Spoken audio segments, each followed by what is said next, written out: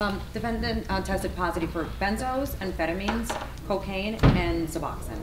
Okay. And I understand for the first two that Mr. Arleo, he has a prescription for those? Yes. That's Yes. right.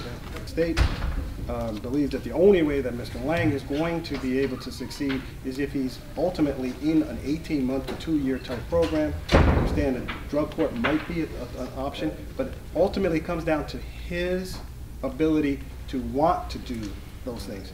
I have to agree. I mean, jail is not the answer, in my opinion. However, I think something is needed that's more than a short-term program.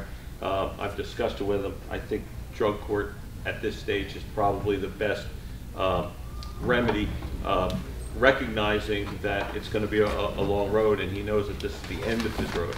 Can I say one thing? I just want to say If it's okay with your attorney. I just wanted to say I wouldn't be arrogant enough to come in here after using cocaine for 2 days. It's in my system. It shouldn't be.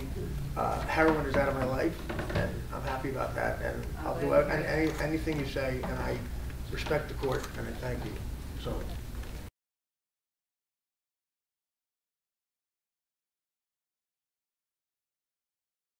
Hey, you guys. Oh, my no!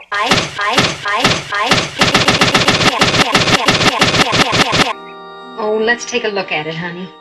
It's getting bigger by the minute. I think we better get her to a doctor right away. I hope it isn't broken.